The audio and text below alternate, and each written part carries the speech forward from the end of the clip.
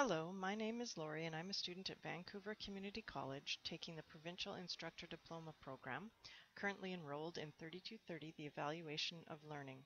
This is my video on a classroom assessment technique called the memory matrix. Over the course of this video, I will explain what a memory matrix is and describe what context this technique is best suited to. I'll outline advantages and limitations of the memory matrix, its best practices, and how to provide feedback. Do you really know something if you can't remember it? As an instructor, how do you know your students are able to recall important course content? And how can you help those students manage, organize, and learn large amounts of information? The memory matrix is an informal assessment technique which focuses on assessing students' ability to remember and categorize new knowledge.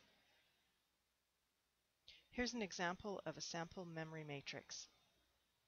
It's a two-dimensional diagram divided into rows and columns with some simple headings. Students fill in the blank cells of the memory matrix, and when they do so, they're providing feedback that can be quickly scanned and easily analyzed.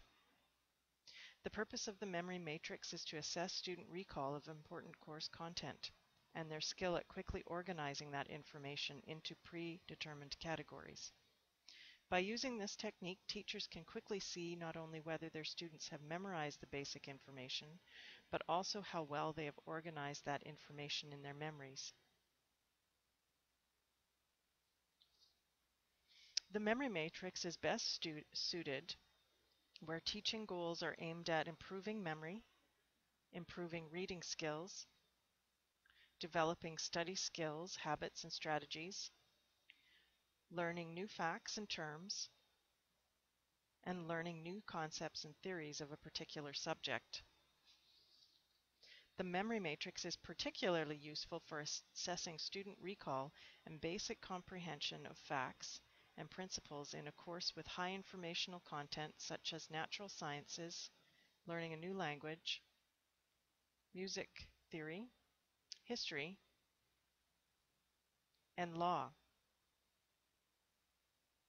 There are several advantages to using this assessment technique. For instructors, it's easy to create. It's a flexible tool which can be used individually, in pairs, groups, or in entire classes, and for a variety of subjects. Its simple format makes it easy to review and analyze. The memory matrix can be integrated after a lecture, after reading assignments, or videotapes in class time. It can be used as a pre-instructional assessment tool as well to determine prior knowledge. For students, this assessment strategy is easy to use. It helps improve memory. It also helps learners manage, organize, and learn large amounts of information. Its graphic quality is good for those who are strong visual learners, and it takes little time to complete. There are limitations, however.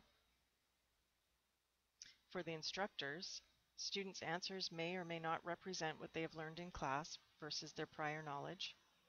Complex content may be difficult to categorize, and the matrix format can make complex dynamic systems seem static.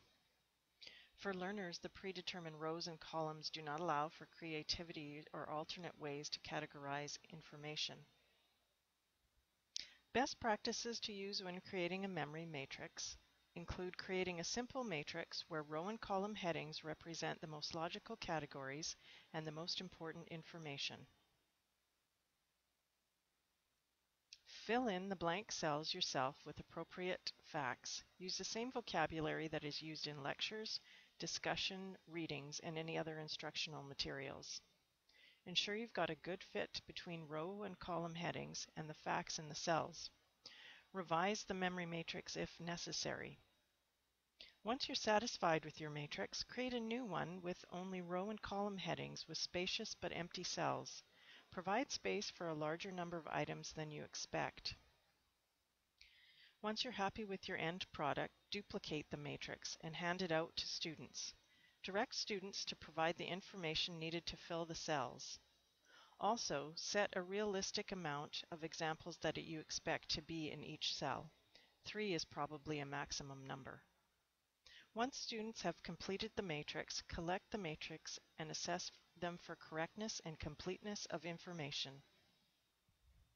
There are a couple of different ways to analyze the data in a memory matrix. One way is to tally the number of instances of correct items in each cell and then look for noticeable differences, both in total and in average numbers of correct responses between and among cells. This analysis will reveal what students know well.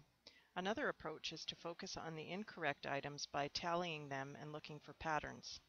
If there are clear imbalances in the numbers of correct items in cells, it may indicate a failure to recall or correctly categorize specific types of information. Now that you've analyzed your data, you are ready to provide some feedback. Share the tallied results with the class, noting common errors and reinforcing correct responses. Feedback should be delivered in class to the entire class as soon as possible and immediately if possible.